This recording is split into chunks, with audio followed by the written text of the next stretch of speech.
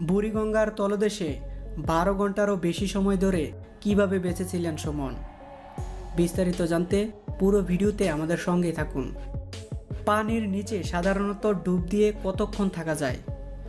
এমন প্রশ্নের জবাবে fire service and civil defence অধিদপ্তরের মহাপরিচালক ব্রিগেডিয়ার জেনারেল সাজ্জাদ হোসেন জানান, সাধারণত পানির নিচে ডুবে গেলে যে কোনো মানুষ 1 মিনিট থেকে সর্বোচ্চ 1.5 মিনিটের মধ্যে অক্সিজেনের অভাবে মৃত্যুর কোলে ঢলে পড়াটাই স্বাভাবিক।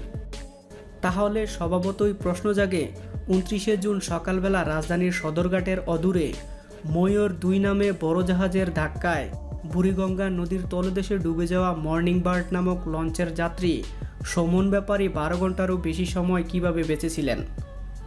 রাত আনুমানিক 9টা 30 মিনিটে ডুবুরিরা যখন টিউবের মাধ্যমে লঞ্চটি উপরে তোলার চেষ্টা করছিলেন এবং লঞ্চটির একাংশ উপরে উঠে আসছিল, ঠিক তখনই সুমন ব্যাপারী লঞ্চ থেকে বেরিয়ে আসেন। তার উদ্ধারের ঘটনায় কেউ বলছেন রাখে আল্লাহ মারে কে, কেউ বলছেন নিশ্চয়ই এর পিছনে বৈজ্ঞানিক কোনো ব্যাখ্যা রয়েছে।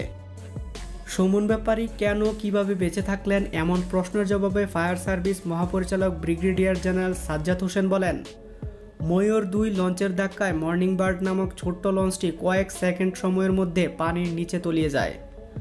লঞ্চটি পানির নিচে উল্টে যাওয়ায় বাতাস আটকে থাকে, অর্থাৎ এয়ার পকেট তৈরি হয়। সম্ভবত সুমন ব্যাপারী যেখানে অবস্থান করেছিলেন সেখানে পানি প্রবেশ করেনি এবং সুমন ব্যাপারী এয়ার পকেট থেকে অক্সিজেন নিয়েই বেঁচেছিলেন। এটাই একমাত্র কারণ, এছাড়া দ্বিতীয় কোনো কারণ নেই। সুমন ব্যাপারীকে তাৎক্ষণিকভাবে উদ্ধার করে প্রাথমিক চিকিৎসা দেওয়া হয়।